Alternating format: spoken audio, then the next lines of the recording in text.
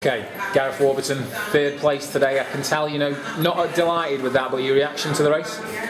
I'm pleased, a little bit disappointed as I got second last year, but every season's different, and I had two good athletes in front of me today, so I'm pleased with the bronze, really. Definitely. Talk about the race, Steve Everson took it out, reasonable pace, 53's first lap, was that what you were looking for? It's a brave run by him, he's a young lad, and he ran a PB in the heats, or in the semi, and he must have been tired, so yeah, tactically I thought I ran it okay, I just didn't have it in the last 150. Okay. I think you've proved, obviously, Commonwealth Games last year, European Cup this year, you can mix it at the sort of major international level. It's perhaps you just need the times. Is that how you feel? Yeah, is it, I feel like I'm a good sort of championship runner. The rounds sort of suit me quite well, and it's just I need to get the time in a sort of quick sort of Diamond League sort of race now.